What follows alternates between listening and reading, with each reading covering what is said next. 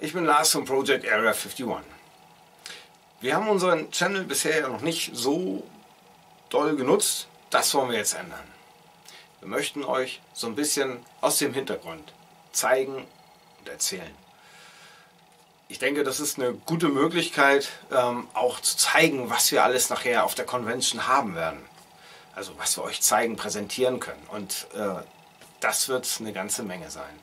Wir haben jetzt in dieser ganzen Zeit so ein bisschen viel hin und her überlegt, was kann man noch Tolles machen, was können wir noch Schönes präsentieren, worauf habt ihr so Lust? Und da haben wir uns wirklich ganz, ganz viel Tolles überlegt. Und nun werden wir die Zeit nutzen und euch immer regelmäßig so ein bisschen was aus unserem Hintergrund zu zeigen. Jetzt von meiner Seite aus viel aus dem Handwerklichen. Und bei Andreas und Mary wird es dann eher so dies Theoretische sein. Denn die machen natürlich im Hintergrund auch ganz viel Arbeit. Aber das werden die euch selber erzählen, was sie machen. Denn auch sie werden regelmäßig Videos erstellen und euch das präsentieren. Ich werde euch durch meine Werkstätten führen.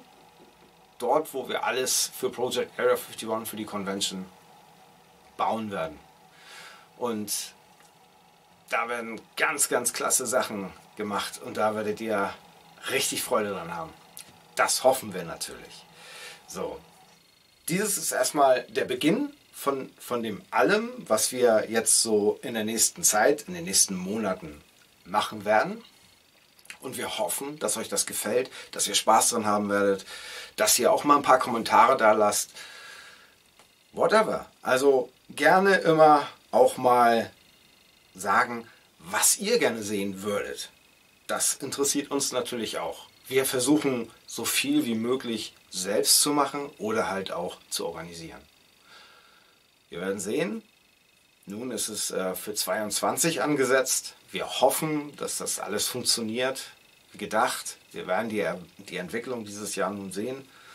Aber die Hoffnung ist natürlich groß. Ja, so. Also, dann soll es jetzt beginnen. Im nächsten Schritt werde ich euch durch die Werkstätten von Project Area 51 führen und euch dort erklären, was wir wo machen.